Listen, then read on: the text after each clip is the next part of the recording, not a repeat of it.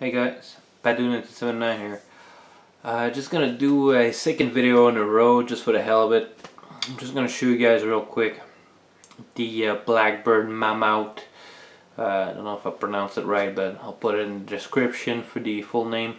Hand pump. So you know, this is a basic hand pump that you get for just putting air on your bike. So I'm just gonna zoom out a little bit, show you guys how I did the setup. So you just take it out like that, you get your little two clips, just unclip it like that. So you just take it out, boom. So let me show you guys the pump itself. So this is the pump. You guys want to see the name, Blackburn. Whoops, I gotta find the viewfinder. So Blackburn, try to zoom in for you guys. So yeah, MAMMOTH ANYVALVE. So oh yeah, here you go. Focus in time.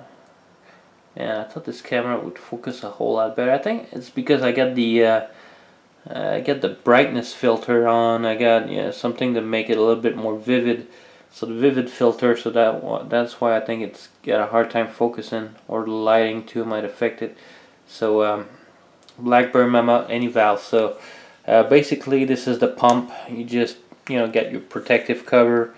I'm gonna try to show you guys the inside here so you guys can see. So it's got a system where for press the valve and the Schrader, it just adapts automatically. So it's not a bad system, but I don't like this type of pump simply because, first of all, I thought pump technology would have come such a long way, but no, it didn't. So you just take out the handle like that. So ooh, gritty. So alright, so you just pump it up like that. So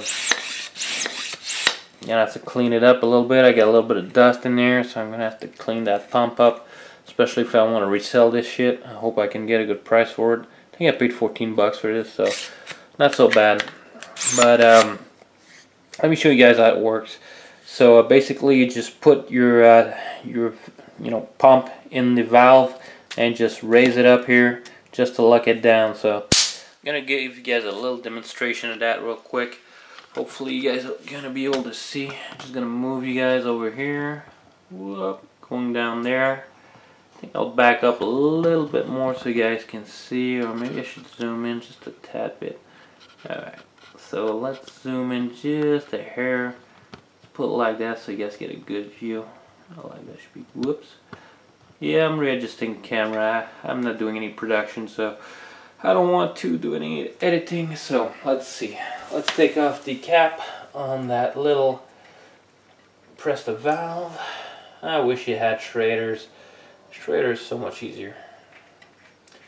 So let's unscrew that. So let's see. Let's put that in there. Click. Let's find the hole. Put that in. And just flip it. Whoop. Alright, so that's not working. So like that. Alright, now it's got a good seal. So now you just... Alright, so maybe that doesn't have a good seal, man. I'm gonna have to repump this tire. With a regular my compressor, so come on, just find the fucking hole already. There you go. Anyway, well actually no. You have a good seal now? Anyway, I don't want to mess up with this. I'm gonna have to watch the tire pressure. So yeah, the ANYVALVE system is just a little bit annoying. So in the beginning it worked great. For some reason it doesn't want to work right now. Probably doing something wrong because I'm a novice at this shit. But when I got my CO2 adapter from, again, Blackburn, don't ask me why I buy this brand. It's just, yeah, I got some good prices on this, so don't ask me why.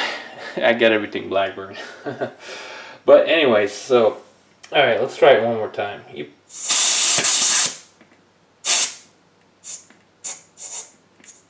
Ah, come on, I'll just try to fucking adjust this shit right here. So alright, so here we go. The second try. Come on, find that fucking hole already. What the fuck?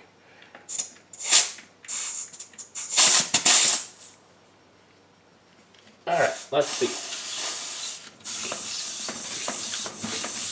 Alright, so that's not working obviously, so yeah, basically for a hand pump, of course I'm doing something wrong. It's not the pump's fault. The Blackburn MAMMOTH ANYVALVE, so focus. So basically that's what you have to do. But what I don't like about that system is that the pump itself is directly on the valve. So every time you're pumping, you're putting pressure on the valve back in. Better close that thing down so it doesn't leak anymore. Dude, that pressure is gonna go. That's not so bad. Just gonna have to find something so I can pump it up. I got my compressor, but that's in a car, so it's gonna have to be tomorrow morning.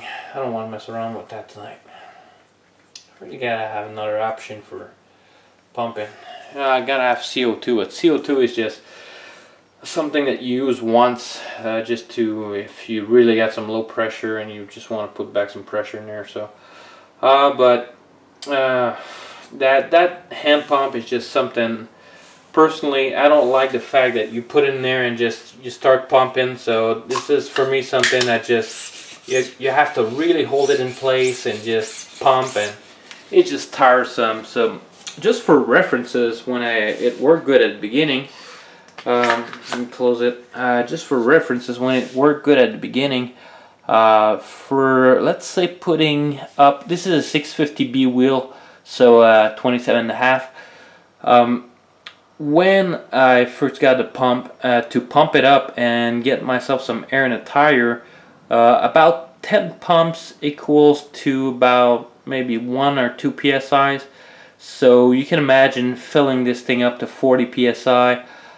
You're gonna be pumping all day long. So basically, for a hand pump, I would go maybe with something more towards the line of a small hose that comes out. So you're not putting too much pressure directly on the valve with the small hose coming out.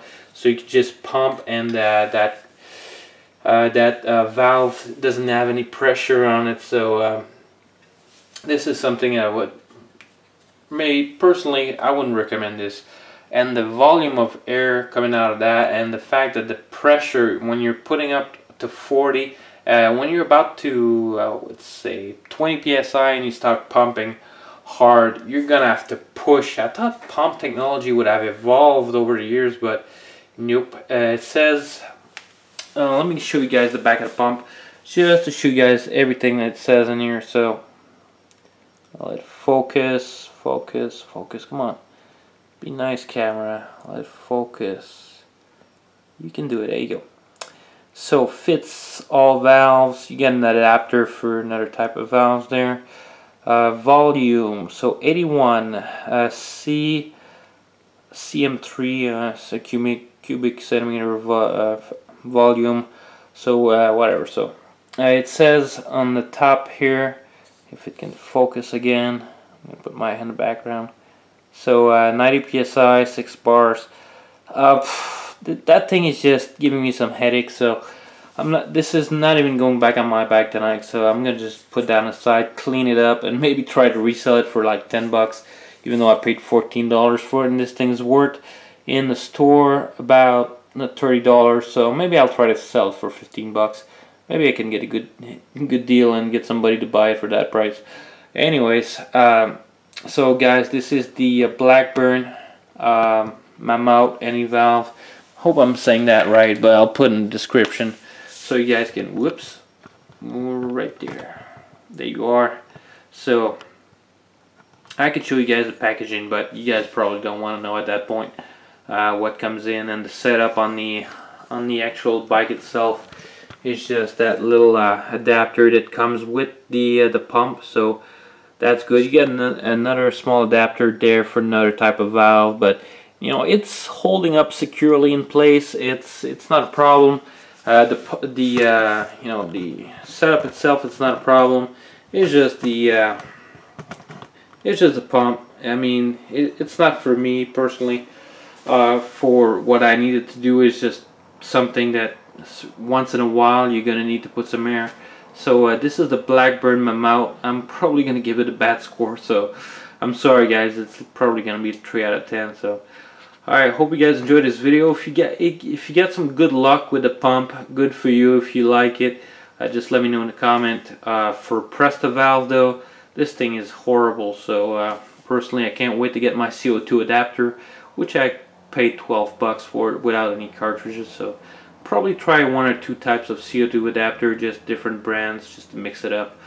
Maybe another hand pump like that, but I'm gonna try to get something really small, like a mini hand pump, with a wire, with a hose coming out of it, so you can get something just as a backup to the CO2 so if you're really in bad shape, and you need to just fill it back up and you don't have any more CO2. So anyways guys, hope you guys enjoyed this video. I know it's a little bit long, 11 minutes, but hope it's worth it, and hope you guys enjoy my little messing up on the tire. So anyways, hope you guys enjoy, and see you guys on the next one.